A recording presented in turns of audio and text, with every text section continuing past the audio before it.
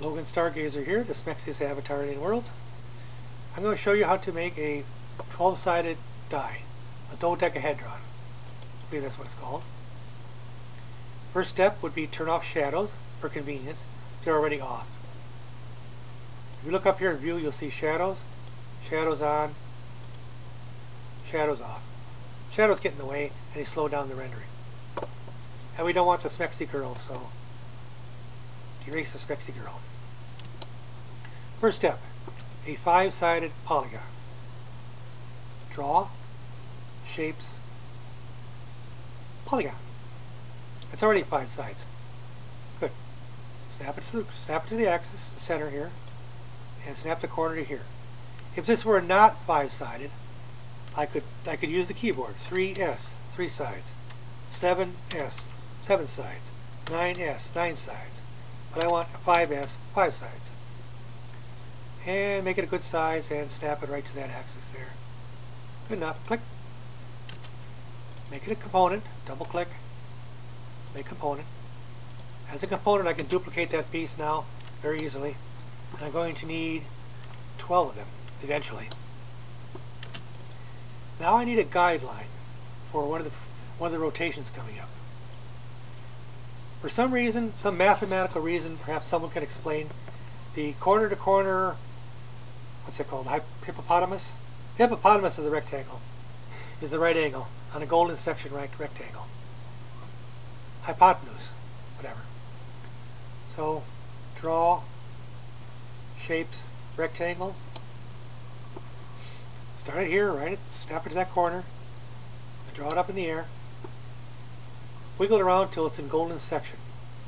SketchUp will tell you. That's a square. See a diagonal line corner to corner? It says square. Now I want a golden rectangle. There, here's one. Snap. Click, I mean. Here's a golden rectangle. Next step, I'm going to create a guideline from that corner to that corner. Tape measure. That corner to that corner. And here's my guideline. See the dotted line? Select the rectangle and get rid of it. Now comes fun with the rotation copy. A very powerful function. Takes a little bit of get your mind wrapped around how it works, but it's worth the time. Click. I want to copy and rotate this with the rotate tool. First you need to pick the spot of rotation, which let me think, would best be this corner because I want to rotate this whole thing around that spot. So that's the spot. There's also the axis of rotation, which is what I want, so click. And then I'm just going to, a dotted line comes out.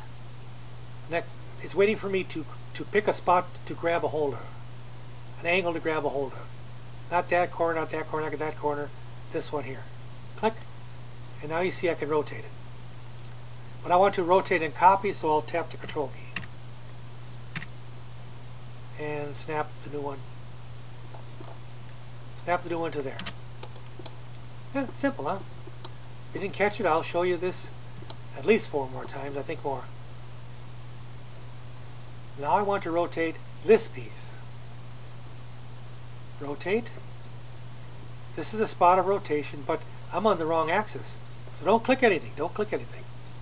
Pick a spot of rotation, hold down the left button, and choose the axis of rotation. Not the green, not the red. I want whatever axis this is, this black line here. See it? Not that, not that. This one. And let's go. Okay, now I pick the spot to grab a hold of, which will be this corner. Grab it and snap it to this line, and we're done with that rotation. If we didn't catch that, we're going to do it a whole bunch more times. I want to rotate that piece again. Rotate. Center of rotation. There. The axis is fine, so click. The spot to grab it would be in the middle of this line, so move along there. Got it? And I want to drag it over here. But I also want to copy it, so I'll tap Control to leave a copy behind and snap it to there. Now before I do anything else, I need to do this 4 more times. So 4 times enter. That's really complicated, isn't it? There, it was done 5 times. And that's half the shape. The next step is going to be to duplicate this, rotate it a little bit, and well, I'll show you. Next step would be select it all. And I think for convenience I'm going to make this a group. Here, now it's one piece. Now it's one consolidated piece. Let me think. Okay. Rotate tool. Ultimately I want to have, so I want this corner over this. So I'm going to say that's the spot of rotation. It's also the good axis, so click. I'm going to grab this here and leave a copy behind and snap it to that corner. And we're done. I'll do it again. I want to copy this thing. Rotate tool, the spot of rotation, origin, snap it to there. Yep. The axis was good, so I hit the click button. I want to grab a hold of this corner, drop a copy, and snap it to this point here. Done. Done, done, done. We now have 2 copies of this. One of them is upside down. So select it, move, lock it to the red axis, the blue axis rather, and move it straight up. I locked it. Well, I could lock it. Actually, I didn't lock it. I'm going to move it manually. See how it snaps to the blue? Snaps to the blue. There. I could lock it with the up arrow, but that's alright. Either way, move it manually until it snaps to the blue and drop it. You need to turn that whole piece inside out. Scale tool.